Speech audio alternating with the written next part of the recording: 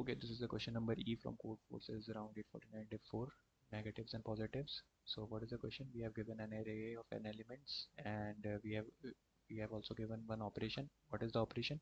We can choose any two adjacent elements like a1, a2, a3. We can choose any two elements and we can change their sign. Sign means if it is positive, it can become negative, and if it is negative, it can become positive by taking two elements. Okay. So and we have to print the maximum possible value of some of the array. Okay. So this is our question. So how we can do this? So let's take one example like 1 2 3 4 5 minus 10 minus 2 5 minus 3. Okay, this is our array and we want to maximize this. So I would say that means this is minus 10. So how can I means I want to I want to give this minus to the lowest possible value. So how can I give this? So I can choose these two things. It will become minus and this will become plus. Now I can choose this. It will become plus. It will become minus. Now I can choose this. So it will become plus. It will become minus. Now I can choose this and it will be minus. So after seeing these things, you can say that you can travel. You can give negative value to any of the AI. Means this minus is located here. So after doing this operations, I have traveled this negative to here. So I can give the I can give this negative value to any AI. So you have to understand this. Yeah.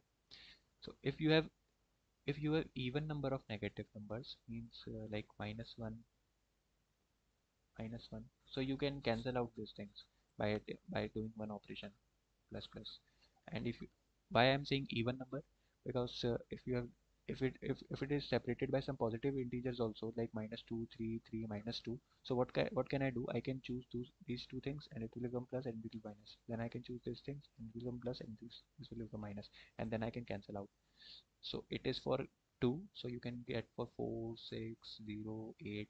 So for if there are even number of negative numbers, then you can cancel out and you can print the absolute value of you can print the you can print the sum of all absolute value of AI, and this will be the answer. But what is the case when there are odd number of negative numbers? So for that case, like you have minus like for let's take some test case, like you have minus 3 10 2 minus 10 5 minus 10. Okay. So if you have a even number of if you have odd number of negative numbers, so this is sure that one negative number will always be there in our array. Okay. So I will try that, like I will choose these two things and I will cancel out this by doing this. So I have left with one negative value. So I can travel this negative value to the any integer. So I would say that I will give this negative value to the minimum possible absolute value of AI.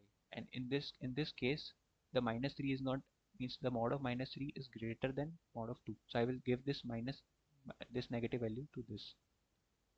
Okay. So uh, say that this is the only solution of this question.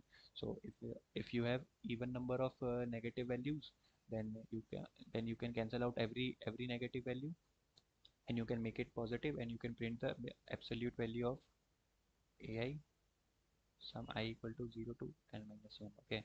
And if there are odd, then you can take care of minimum absolute value of array and give this negative value to this and make every element positive and then print the sum.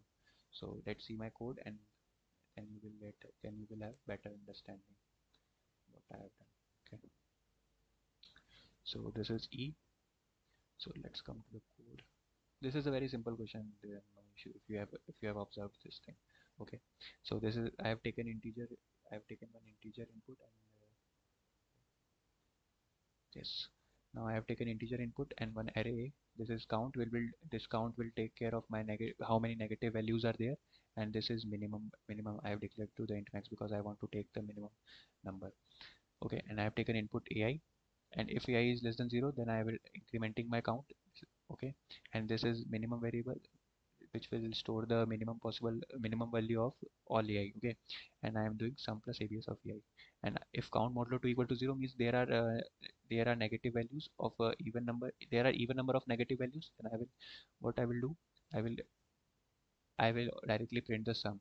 Means if this is the case for odd and this is case for even. If there is even, I will directly print the sum, and if it is odd, then I will do sum minus minimum minus minimum. Why? Because let's say you have minus 1, 2, 3, 4. So what is the sum of all? 4 plus 3 7, 7 plus 2 9, and 7 plus 9 plus 1 10. Okay, I'm talking for absolute value. Okay, so if I will do 10 minus 1, it will give me 9. Okay, so I am decrementing 1 to 0, and then I will decrease my this minus 1, means this will be minus 2 into mini, because first of all I will decrement my absolute value, and then I will also decrement by negative value. Okay, so this is very easy. Okay, hope you have get the question. If you will write the test case, then you will see that this is very easy question. Hope you have get the question.